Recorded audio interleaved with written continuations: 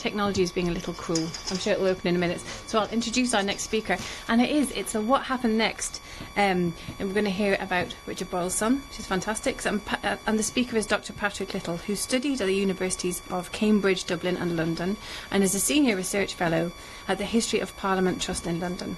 He has published widely on 17th century British and Irish history, and his books include Lord Brohill and the Cromwellian Union in Ireland, with Ireland and Scotland, published by Boydell and Brewer in 2004, and he's currently working on an edition of the second Earl of Cork's diary, 1650 to 1676, and a study of the Church of Ireland, 1641 to 1660. So,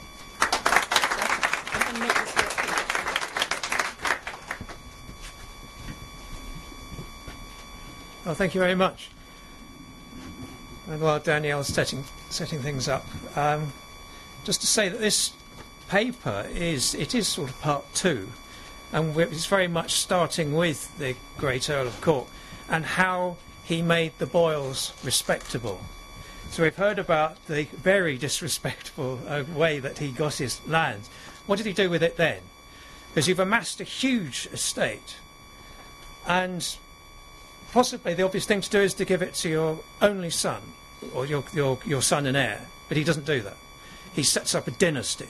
So he wants all his children to share in the spoils, but he also wants them to be acceptable socially, in not just in Ireland but in England as well. And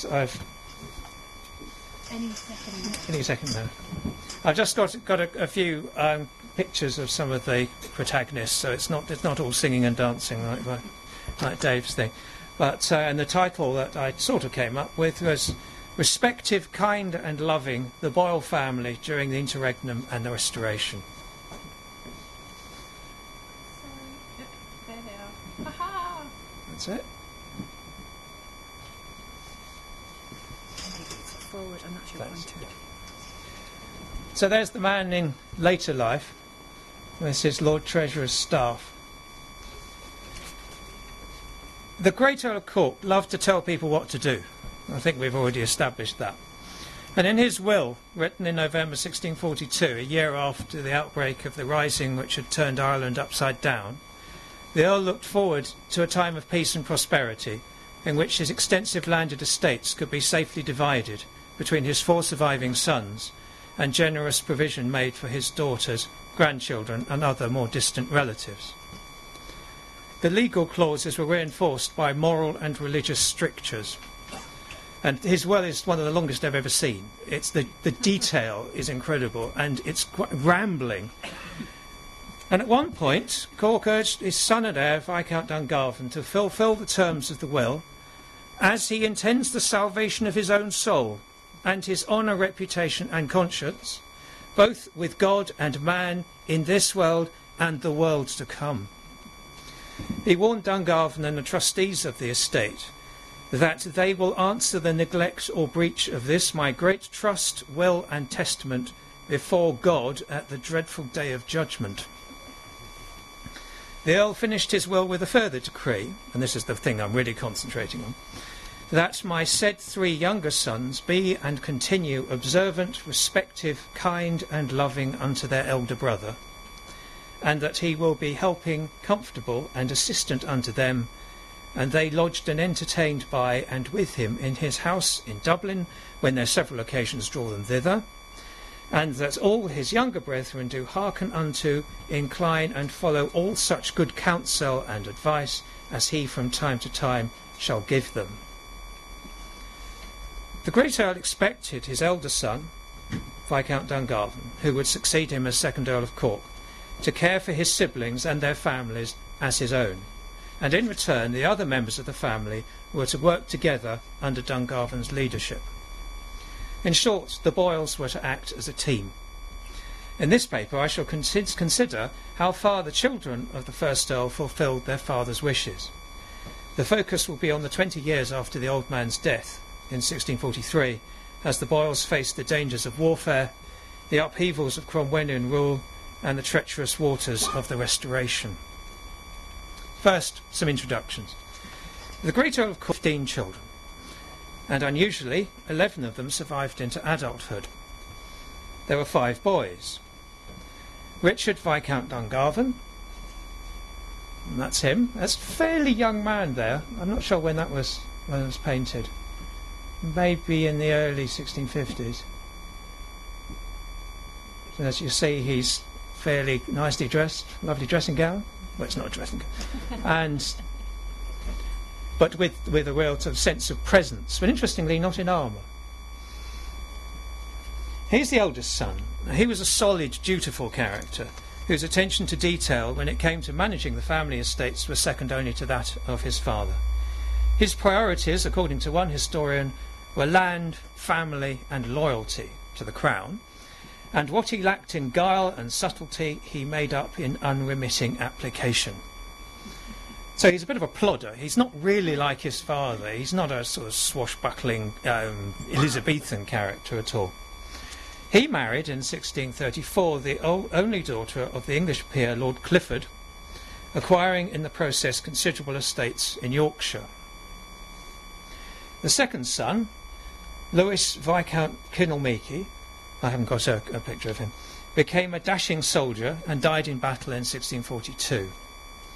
His wife was a lady of the royal court, Elizabeth Fielding, daughter of the Earl of Denbigh, and related to the Dukes of Buckingham. Roger, Lord Brockhall,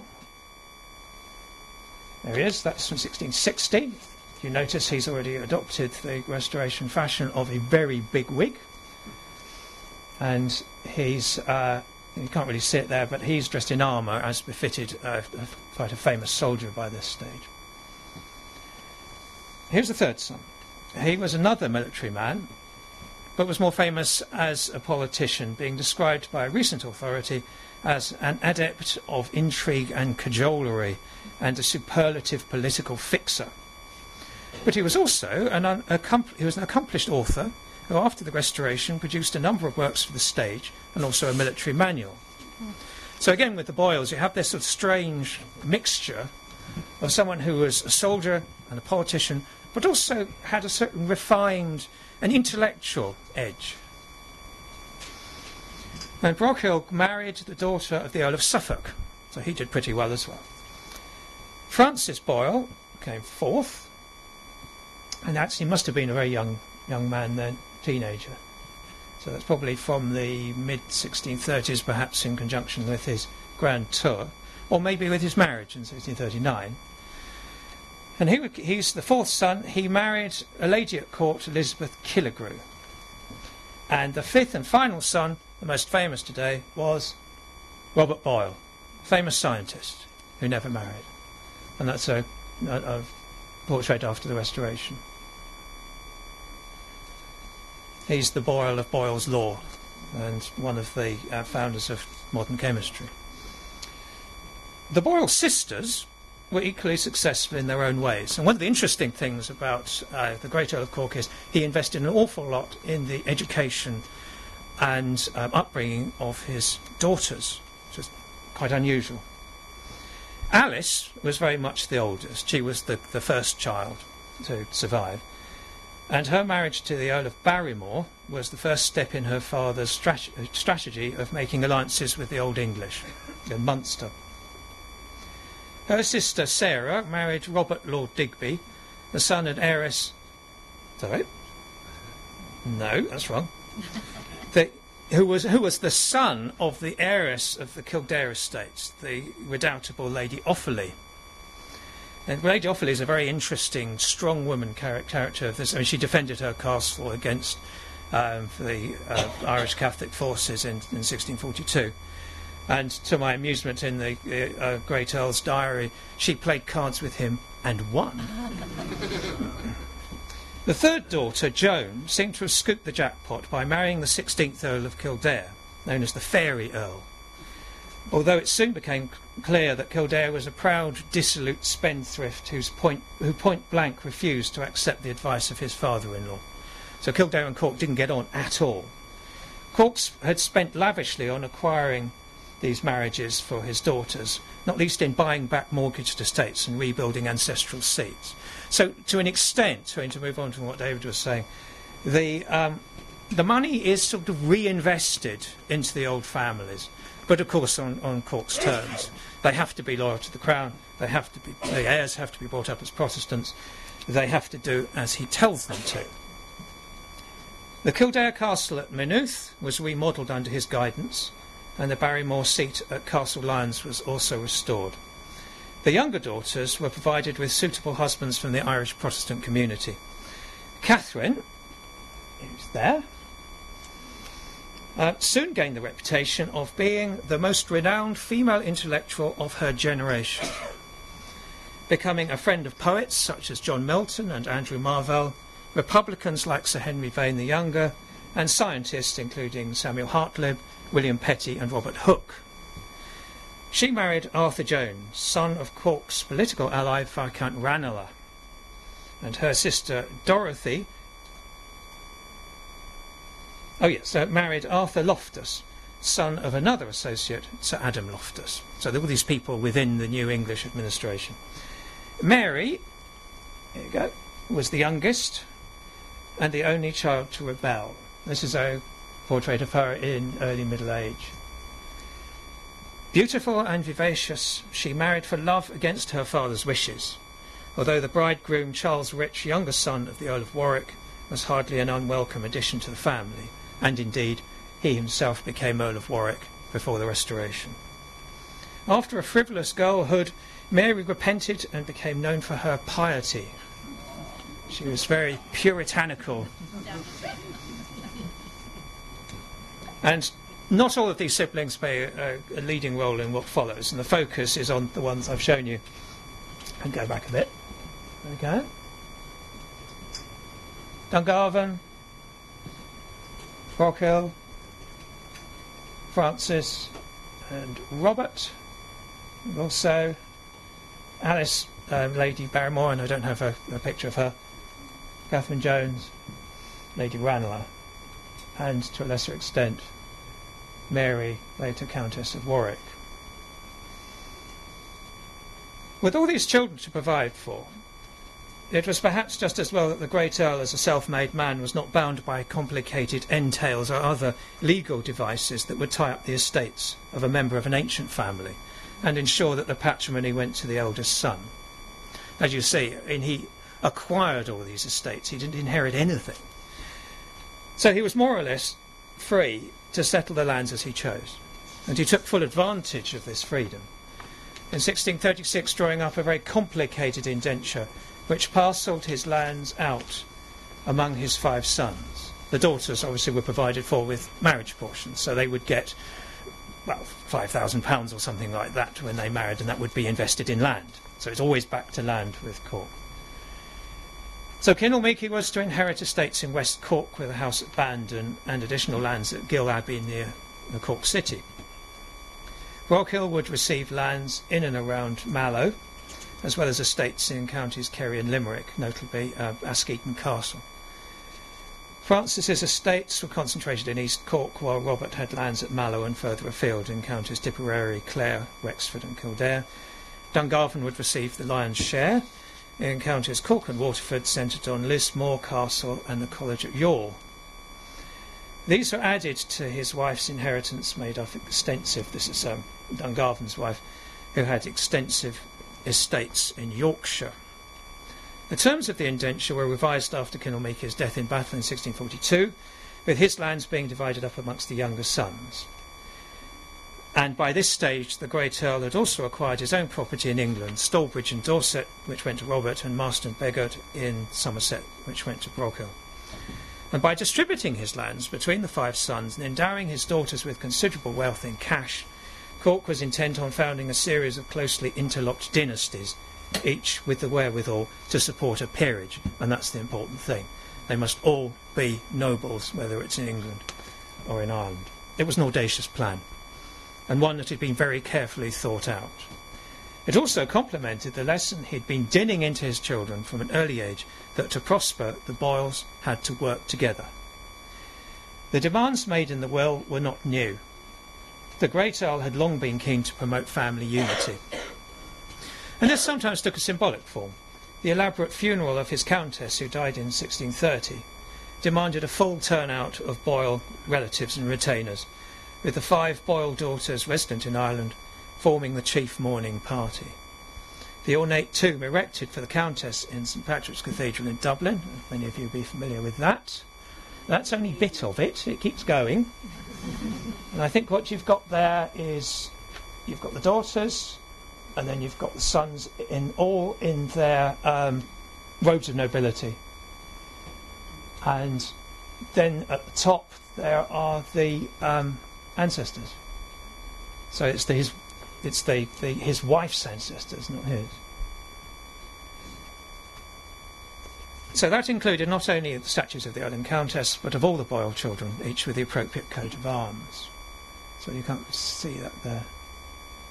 Anyway, the Great Earl's diary in the 1630s gives the impression that he was anxious to bring together members of the extended family as often as he possibly could.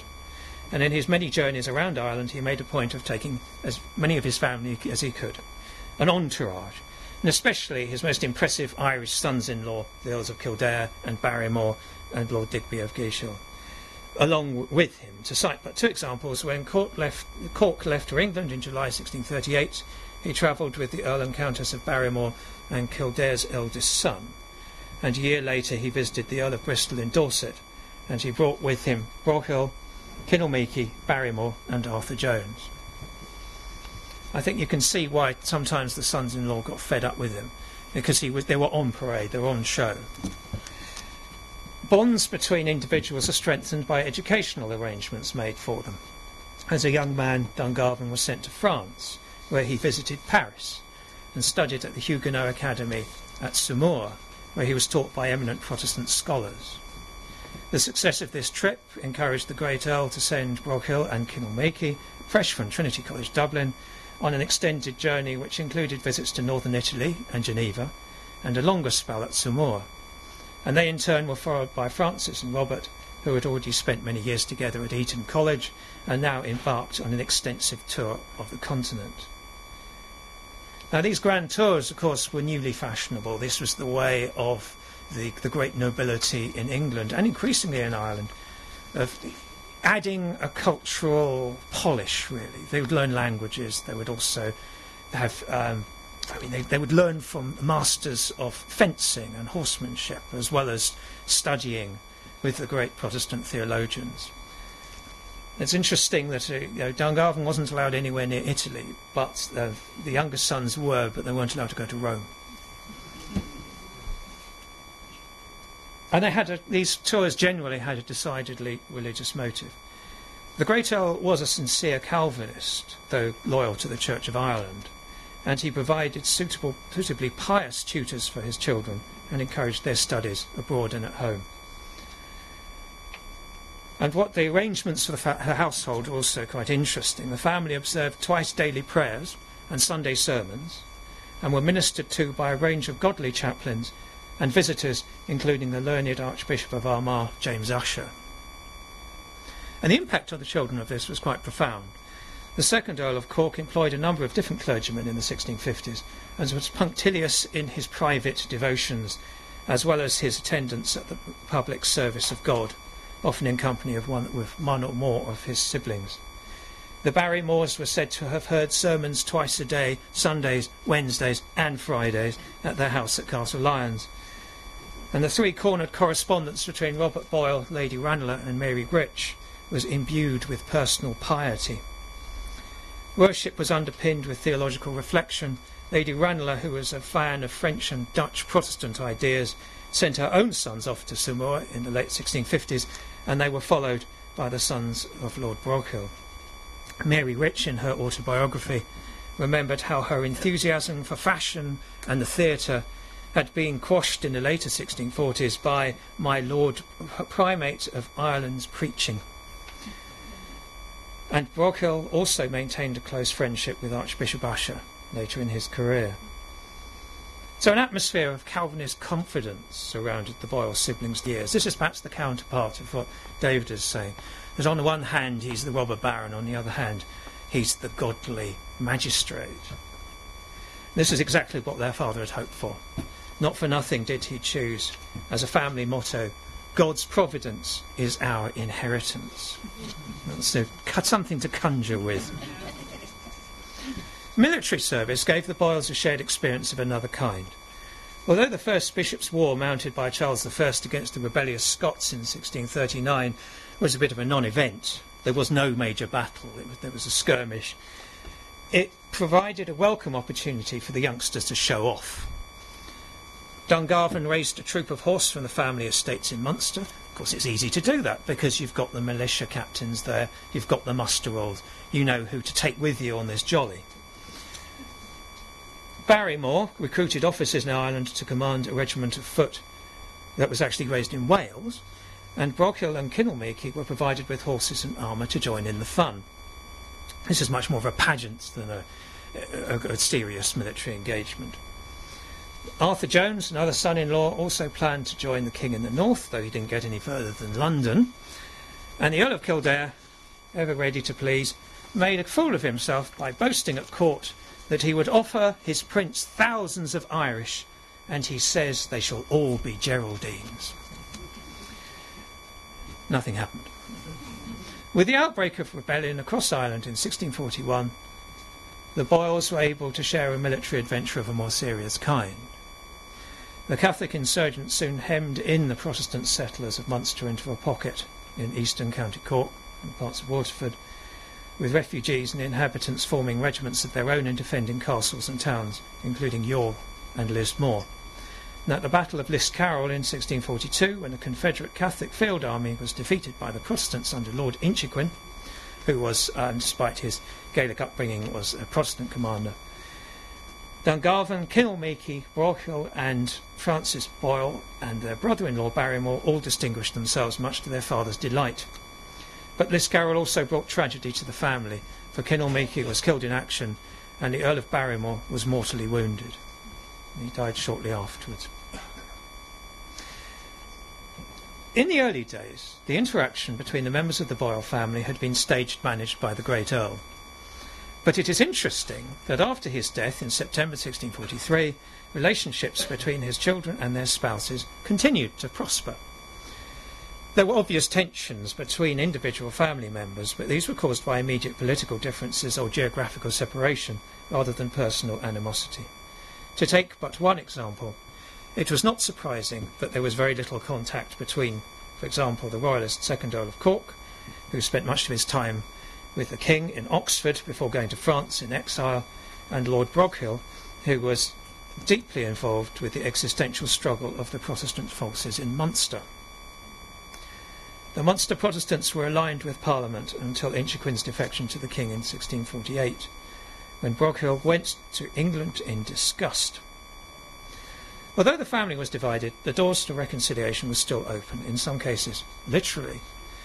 An inventory of the second Earl's mansion, Cork House in Dublin, made in November 1645, shows that chambers were still set aside for Dorothy Loftus and the Countess of Kildare, while the young Lord Digby, whose father had been killed in 1642, so there's now the nephew rather than the brother-in-law, was allowed a storeroom there.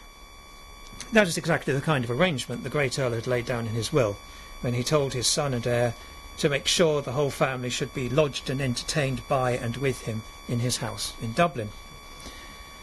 The itinerary of Robert Boyle during 1648 and 1649 also shows the coherence of the family despite rising political tensions in England and Ireland. In February 1648, Robert went to Holland with his brother Francis, but he'd returned to England by August, when he was staying with his sister, Mary Rich, in Essex.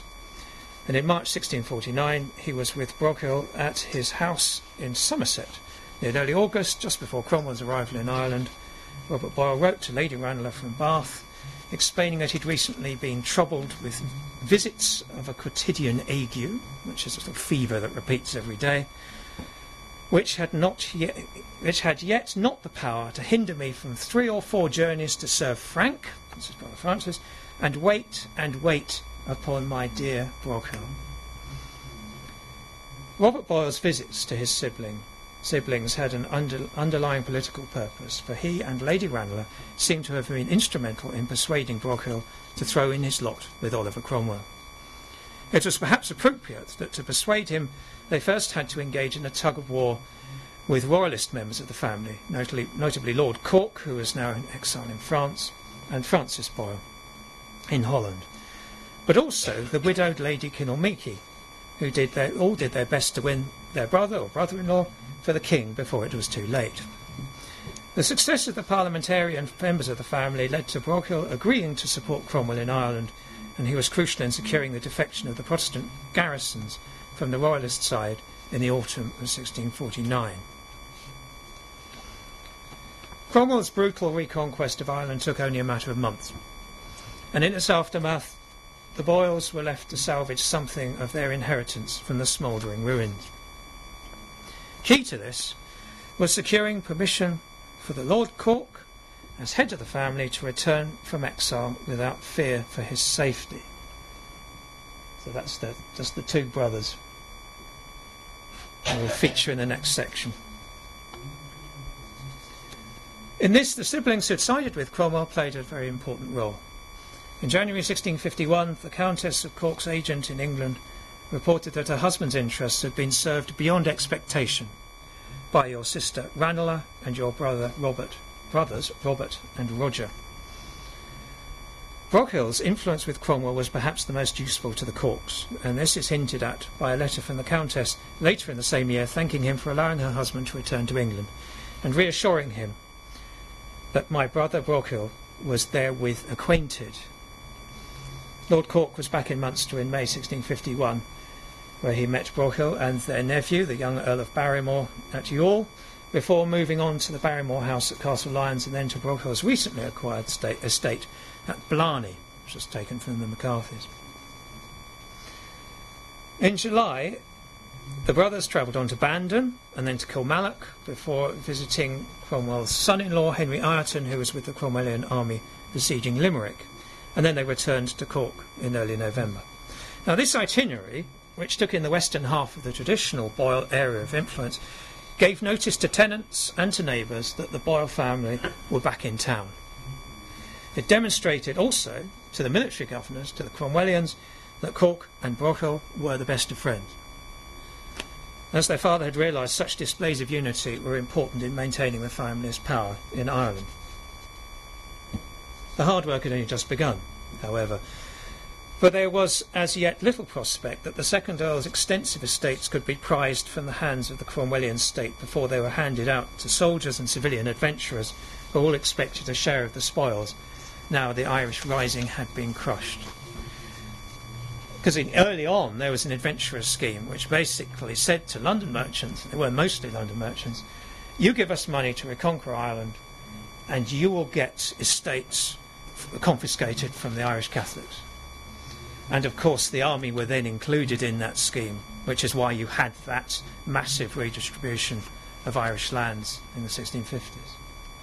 And people like the established settlers, particularly those who had been royalists, were extremely vulnerable in this, because they thought that they were secure, and then Cromwell came along and suddenly they were on the losing side. Now Cork was evidently a persuasive man, and by August 1651 he'd managed to get the sequestration of his lands in County Cork lifted after an interview with the military governor. But in October the parliamentary commissioners issued a further order confiscating all the lands of former royalists. At first Broghill had high hopes that Ireton would intervene, but then he died in November, still besieging Limerick, and instead Broghill had to visit the commissioners himself, pointing out that their order contravened the earlier articles of war that had been signed by many of the royalists when Ormond surrendered Dublin in 1647. And such arguments put the commissioners on the back foot, and they were forced to make concessions. In January 1652 they allowed Cork to enjoy the profits of his lands for 2 years. So this is the sort of thin end of the wedge. That's what the Boyles are hoping. You get temporary custody of the lands. It means it's much more difficult for people to take them away. And after the arrival of Charles Fleetwood as a new general to replace Ireton, Cork, supported by Broghill, took his case to the Court of Articles, which in January 1653 allowed him to compound, which is paying a big fine in return for the restoration of the estates. Broghill's tireless and successful campaign on his brother's behalf demonstrates the sense of collective responsibility within the family had survived the divisions of the Irish Wars. Now, as Lord Broghill's political career took off, first as the leader of the Irish Party in the Union Parliament of 1654, then as President of Cromwell's Council in Scotland from March 1655, and finally as one of those who engineered the offer of the Crown to Cromwell during the spring of 1657, he was a fan of Cromwell, he was forced to be absent from Ireland for long periods. The second Earl of Cork stayed in Ireland, however, and acted as his brother's political fixer in both Munster and Dublin. This can be seen in the parliamentary elections to the Union Parliament in 1654 and 1656. Now, the parliaments of this period included 30 Irish MPs, and 3 of these were returned from seats in County Cork. There's the county seat itself, and then there were 2 combined borough seats, Bandon and Kinsale, and Cork and Youghal. And in 1654, all 3 MPs were returned on the Boyle ticket. Broghill sat for the county himself, while other seats went to friends and neighbours. There's William Jefferson of Mallow and Vincent Gookin, whose family held estates near Cork McSherry. Lord Cork's role in this is revealed in his diaries. In July 1654, a few days before the election, the Earl visited Bandon, where he was attended by the Provost and the burgesses, who asked for his preferences for the election. As the Earl recorded, "I did the day after, did choose and nominated Mr. Vincent Gookin, whom they afterwards, upon my desire, did choose." So the elections were a lot more straightforward in those days. I mean, he didn't bother asking the electorate, really. But it was an electorate, but obviously they were overawed by the Lord Cork and all his entourage arriving in town and saying, I have that one. Presumably, the Earl could count on similar support in his hometown of Youghal, and his influence in Cork was quite great as well. We don't have the evidence for that. But Boyle influence is confirmed by the names of the electors recorded on the surviving election indentures for the borough, and for that of the county election, both held at the beginning of August, and they were signed by a large number of Boyle tenants. So, you choose your people, and then you encourage your tenants and friends to turn out, and perhaps you might have a word with a few people who don't want to turn up. Perhaps he learnt that from his father. And the next set of elections in August 1656 saw the return of the same slate of MPs, and the Earl's diary shows a busy round of visits and entertainments strongly suggestive of lobbying for support, with Lord Cork making a point of dropping in on old allies such as Sir William Fenton of Mitchelstown and Francis Falk at Camphire, if you pronounce it like that, to ensure that his men were elected to the 3 seats. There's democracy in action. And during the Parliament's parliamentary session that followed, the Earl of Cork visited Dublin twice, in November and December 1656, and in April and May 1657, and he frequently waited on the acting Governor of Ireland, the Protector's younger son, Henry Cromwell. These were not social occasions, primarily. On the 11th of November 1656, for example, Lord Cork recorded, "I supped privately with my Lord Cromwell, and had much discourse in private about Broghill." On the 3rd of December, the two met again, with Henry Cromwell confiding that he could not decide whether to go to London or not. It was Broghill who engaged him coming over, and that if left him now in the sudden and came not over to assist him, he was to blame. And again in April 1657, Cork dined with Henry and had some discourse about the public. Now these are only hints and suggestions, but I think they're very important ones that show that Cork went to Dublin when Broghill needed him to. These meetings were vitally important in coordinating the efforts not only of Broghill but also of the 30 Irish MPs, whose willingness to support the Boyles as a bloc against the army interest in Parliament was one of the defining features of this Parliament. And the relationship with Broghill was not unique amongst the Boyles. Lord Cork was the pivotal figure in keeping the extended family together in what was a very difficult period. His diaries contain numerous accounts of family visits, details of letters written and agreements made. The loft at Farnham, that might like a picture of Farnham Castle. for example, remained an important part of the social circle. In October 1653, Lady Loftus and her daughter visited Broghill's castle at Blarney before transferring to Lismore. Broghill and Sir Arthur Loftus visited Cork in January 1654, and in November 1656, Cork, Lady Ranelagh and the Earl of Kildare's sister, Lady Shane, stayed with the Loftuses at Rathfarnham. Less happily, in December 1658, Cork recorded that he had spent much of this afternoon in composing some differences between Sir Arthur Loftus and his wife. Alice, Dowager Countess of Barrymore, was also very close to the Corks. In January 1654, Lady Barrymore visited Lismore. I've had a picture of that already. Where Cork and Broghill did advise her to put away her servant, James Savage, for some reasons we offered her of, which she did approve. Now, this is the problem with the diary. You get snippets, and you just read between the lines, you think, okay. We don't know what Savage's fault was, but the brothers' intervention suggests a very close acquaintance with their sister's household affairs. And this is confirmed by an incident a year later. In April 1655, Cork went from Lismore to Bandon, and on the way stayed overnight at Castle Lyons, where I reconciled my Lord of Barrymore and his lady to my sister, that's the Dowager Countess, and prevailed with her that for a time they should have their diet in her house. In other words, that she should feed them, entertain them. Clearly there was some sort of dispute. Perhaps the young couple felt that there was a nice dower house somewhere that she could live in, rather than sitting in Castle Lyons.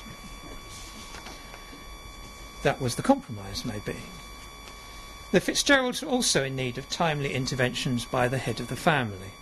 The dissolute 16th Earl of Kildare had always been unstable, but towards the end of his life relations between him and the Boyles seemed to have collapsed altogether. Now, just as a tangent, that's the gate of Maynooth Castle. It's a bit of a ruin, rebuilt by the great Earl of Cork. I tried blowing this up, it didn't work on this picture, but this thing on the medieval gatehouse, that was erected by the first Earl of Cork. It's the Boyle arms with the arms of the Fitzgeralds, just to say, I rebuilt this for you. He also drew up an extraordinary, I wish I had a picture of it, in 1632, an extraordinary illuminated pedigree of the Fitzgeralds, which he presented to his new son-in-law, the Earl of Kildare, with a preface that says, basically, you have illustrious ancestors, you've got a lot to live up to, but now you're married into the Boyle family, all this can come true. And this is where your family comes from, and this is how they're interrelated to the Boyle family, and not just the main line of the Kildares. Barrymore is on there, and so's Lord Digby.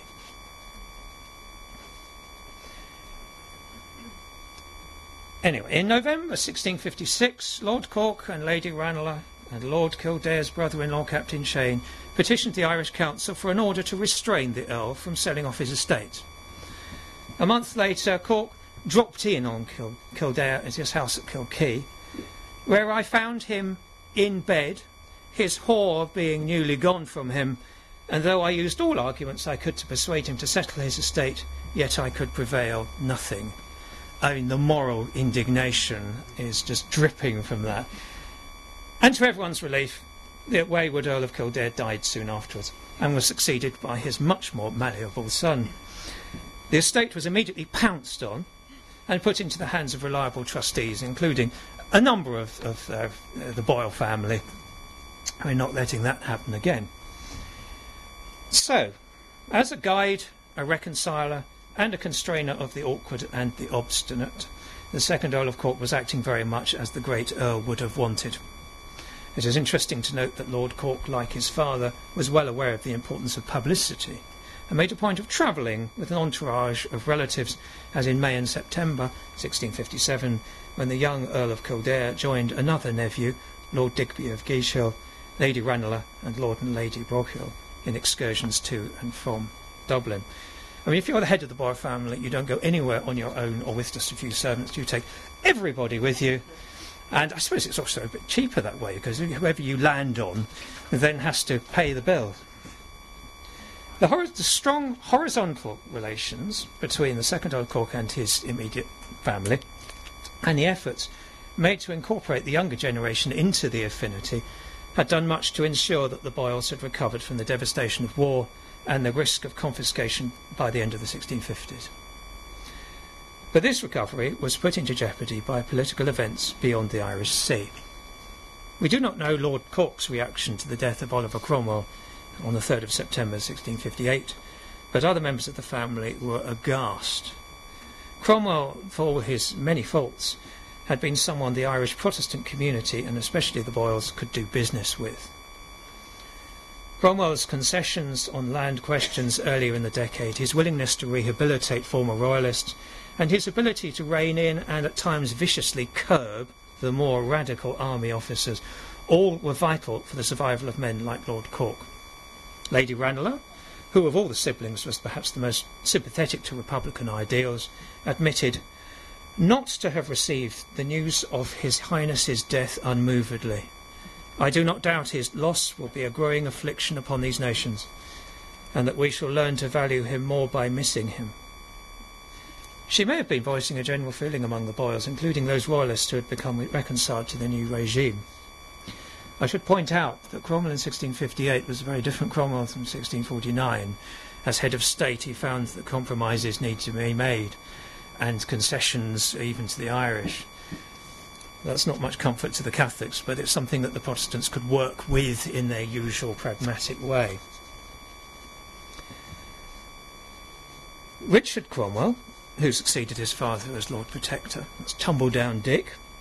He didn't last long, and he wasn't a man to inspire the feelings that his father had. And it was not long before the radical elements in the army... Oh, I've got that. Lost again. It was probably Cromwell this time. And it was not long before the radical elements in the army were causing political instability across the three nations.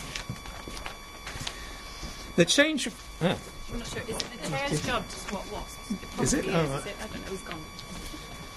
The change of regime certainly unsettled the Protestants in Munster. This can be seen in the elections for the new Parliament, which met in January 1659. Instead of a cosy consensus, carefully brokered by the diplomatic Earl of Cork, the elections in County Cork were fraught. The key problem was the increasingly erratic behaviour of Vincent Gookin. Gookin had been a political client of the Boyles, but he was not their tenant. At least I don't think he was their tenant. His family, he was the younger son, so he was perhaps he was emulating the great Earl in his own way. Anyway, Gookin had ambitions to extend his own property in East Cork, and this led to conflict with the Barrymores in particular. And as the elections approached, it became clear that Gookin was intent on standing against the Boyles at the combined constituency of Cork and Youghal. This challenge called for direct action by the Boyles. And here we get a bit of shade of the great Earl coming out. On the 15th of January, Lord Cork and Lord Broghill met at the latter's house at Ballymaloe to discuss the forthcoming elections. On the following day, Broghill wrote to his brother with news that he had received assurances of support from the Corporation of Youghal, intended to travel to Cork in person. That if I come myself, I need not doubt but to carry it. There's a certain of the great Earl's swagger there. As a precaution, the sermons in each borough, customary held before the elections, were preached by ministers associated with the Boyle family. On the day of the election, Broghill went to Cork, where his supporters protested against Gookin and cried up the rival candidate, Lieutenant Colonel Francis Falk. It's another Boyle friend. And in the face of such direct action, Falk was duly elected by both boroughs without 6 negatives. So being able to overawe the burgesses in these boroughs, it's clearly a tactic that worked. The Boyles also put forward Admiral William Penn as their candidate for the seat of Bandon and Kinsale. This was a direct challenge to Vincent Gookin, who had represented the seat in the previous 2 parliaments, and now planned to have his own friend, the surveyor Dr. William Petty, elected instead. Gookin told the burgesses of Bandon and Kinsale that he had the support of the Dublin government as well as the Boyles, a claim that enraged Broghill, who accused Gookin of having played the knave egregiously, and immediately called upon all his friends and supporters to oppose Gookin's party. And for once, it didn't work.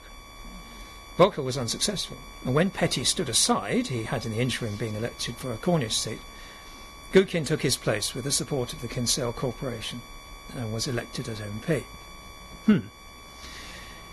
Richard Cromwell's Parliament did nothing to calm the radicals within the army, and the session was forced to close in April 1659 after an intervention by the senior officers, and in a matter of weeks these same firebrands had brought about the end of the Protectorate itself. The restored Commonwealth was unstable and unpopular, and Broghill retreated to Ireland to await events. In December he joined other Irish Protestants in mounting a coup of their own, seizing Dublin Castle and other strong points across Ireland and making contact with General George Monk and others who were mounting resistance to the extremists elsewhere in the British Isles. Broghill became a crucial figure in the General Convention, the quasi-parliament that met in Dublin, where he commanded a retinue of Boyle clients who represented Munster seats. So he was back in the driving seat, and Gookin, by the way, had died the previous year, so he was out. And in the meantime, the Earl of Cork had crossed to London, where he soon met up with members of the family in the capital. In January 1660 he dined with Lady Ranelagh and Robert Boyle, with whom he consulted about my brother Broghill's affairs. And on a less harmonious occasion in March he met Robert Boyle, the Earl of Kildare, and Captain Shane about the settlement of my Lord Kildare's estate. Although the young Earl was less volatile than his father, this meeting ended with violence, as my Lord Kildare, struck at Captain Shane, who did the like to him. So I can't imagine anyone resorting to fisticuffs in front of the great Earl. I think that would be ill-advised. You might find a horse's head in your bed the next day. As the spring continued, and the restoration of the Stuart monarchy became more likely, Lord Cork acted as Broghill's eyes and ears in London. He visited General Monk and dined with other influential politicians and wrote numerous letters to Broghill with detailed information of the state of play. Broghill was in contact with the Royalists through his sister-in-law Lady Gilnamiki, and through his brother Francis Boyle, now Viscount Shannon, who was also resident with the royal court in exile. Reconciling a former Cromwellian like Broghill with Charles II was a delicate business, and it took some time. And Cork's role in smoothing a path seems to have been very important in this. In the middle of April, the Earl wrote to my brother Shannon into Holland, and a few days later noted, "I did give my brother Broghill notice of his affairs." Again, a sparse entry, but a very pregnant one. On the 1st of May, when Parliament voted to receive approaches from the King, Cork did give my brother Broghill notice of this excellent news, and 10 days later he was able to forward a commission from the King for Broghill to be the new Lord President of Munster. Even that honour was not a sure sign of royal approval. In the weeks after the Restoration, Cork and Shannon made every effort to bring the new King around. In August he at last agreed to receive Broghill, and a month later he made him Earl of Orrery. The hard work had paid off. Now, to conclude. In fact, the return of Charles II marked the high point of cooperation within the Boyle family. Thereafter, the need to act together, forced by war and political crisis, was much less pressing. The political cooperation between the Boyle brothers, which had always been fraught, did not last for very long. The new Earl of Orrery became a leading figure in Restoration Ireland, championing the Protestant interest, commanding a phalanx of MPs in the Irish Parliament of 1661, and he was preoccupied with the security of Munster from internal and external threats, reviving the Protestant militia schemes of his father, and building a Charles fort outside Kinsale. Obviously, Kinsale needed to have an eye on it, just as any invaders from outside did. And he was also involved in plots that eventually brought down the Lord Lieutenant, the Duke of Ormond, in 1669. Lord Cork, by contrast, spent much of his time in England, where he was part of the circle around the Roman Catholic Queen Mother, and increasingly that of the Duke of York, obviously later James II.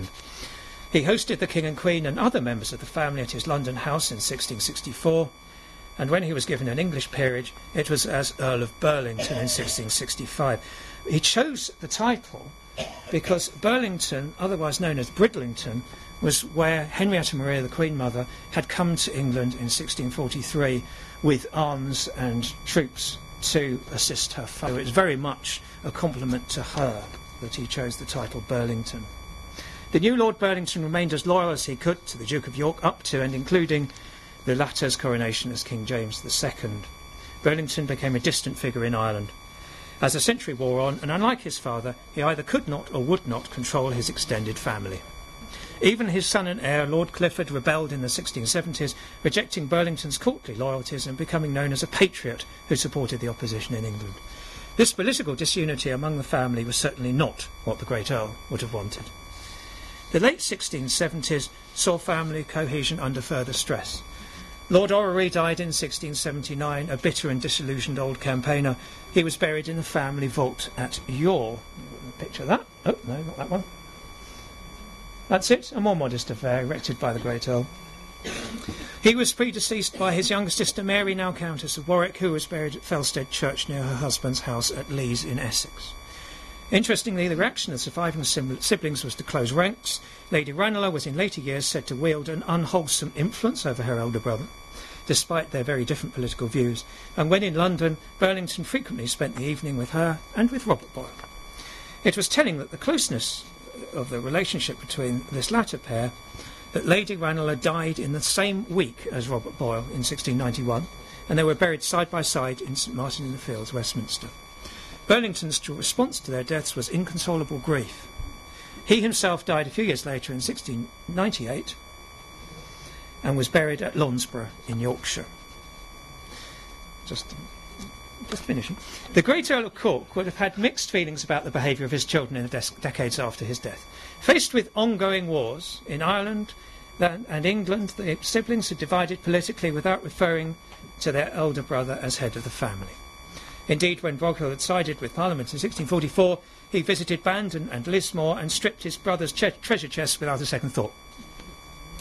With the second Earl of Cork in Oxford, and then in France, there was no resident head of the family in any case, and that role was assumed by Broghill, supported by Lady Ranelagh and Robert Boyle. Ironically, it was this existential threat to the family during the 1650s that drew the Boyles back together. And the Cromwellian period, as illuminated by Lord Cork's diary, was a time of reconstruction, mutual assistance, good company, and even political cooperation at last. Broghill saved Cork's estates in Ireland, and a decade later, Cork reciprocated by reconciling Broghill to the Stuart monarchy. It was a remarkable period in which the Boyles certainly acted as a team to their mutual benefit. Their father would have been proud. But after the Restoration, these centripetal forces were no longer there, and the underlying differences became more pronounced. Orrery may have been obsessed with Protestant Ireland and the need to keep the Catholics down, but Burlington was sufficiently relaxed to cultivate key Catholics at court, even the Queen Mother and the Duke of York. Geography also played its part. Of all the children, only Orrery spent most of his time in Ireland in the 1660s and 70s. Robert Boyle was busy with his scientific stuff and nurturing the fledgling Royal Society. Burlington alternated between the Royal Court and his Yorkshire estates. Lady Ranelagh was content with her sophisticated London circle. The burial sites of the siblings underline this physical separation. Only Orrery was buried in Ireland, and none of them, I think none of the children, apart from, because there was Sarah, Lady Digby, she was buried in that ridiculous tomb in St Patrick's Cathedral. For all his strictures, the great Earl could not ensure that his children were respectful, kind and loving towards each other for the rest of their lives, although it is revealing that he thought he could. But it is surely a testament to his forceful personality that the Boyle siblings stuck together as long as they did. For the 2 decades after the old man's death were those that ensured the immediate survival and the long-term prosperity of the Boyle dynasty.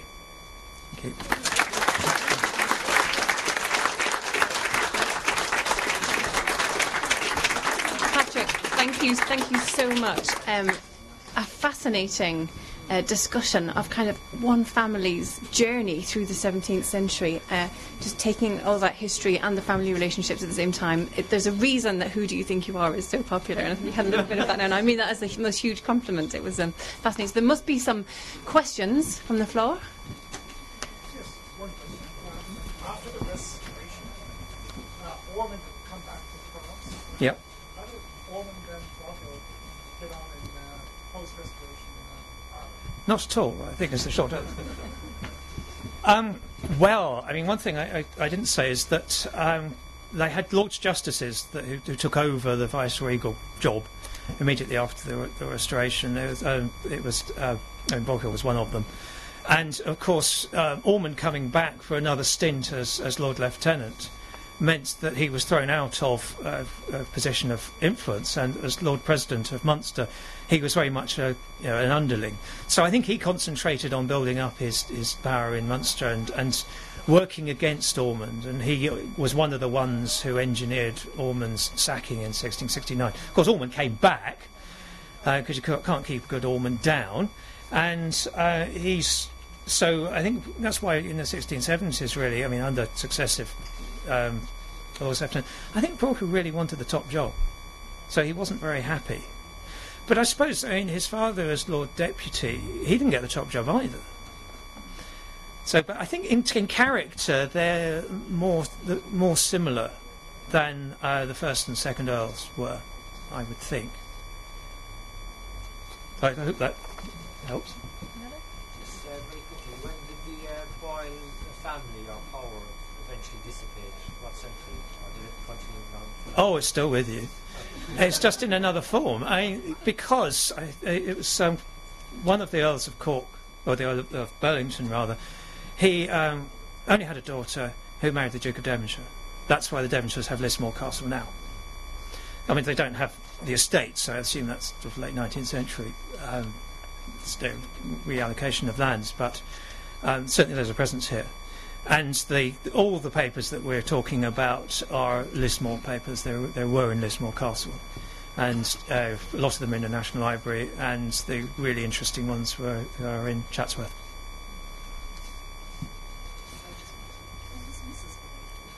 Mrs. Boyle, the original Mrs. Boyle. Well, there were two of them. Well, the second one, David, do you want to? Go back to the first Earl, the great Earl, married twice. And the first wife is really interesting. Her name is Joan Apsley. You think, English? No. Her father's English, her mother was Gaelic Irish. And she was raised in Limerick in the 1570s, and she was a devout Catholic.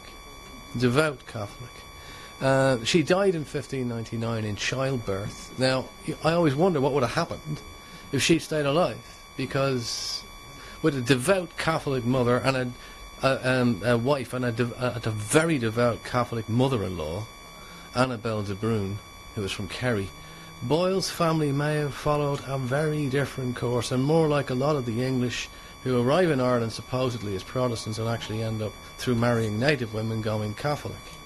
And then who knows what would have happened in 1641. Yeah. So Joan Apsley dying in 1599 changes the course of basically of Boyle family history. In 1603, after the war is over, Richard Boyle marries his second wife, Catherine Fenton. And she is the daughter of Sir Geoffrey Fenton, who is one of the leading Protestant ideologues in the Elizabethan state. So Boyle plugs straight into the sort of Protestant mainstream of the government. And after that, he's able to present himself, whenever he had to, as at the forefront, in the vanguard of Protestantism. There's two wives, and the 15 children are by Catherine Fenton. Yeah, the second one. Yeah, she died in childbirth, yeah. So. Worthy of mention. Right, thank you so much, everyone. So the next thing to happen here is the screening of a film on Tost Fada. So we're just going to take a moment to set that up, and you're very welcome to disperse and to come back for 12. So thanks, everyone.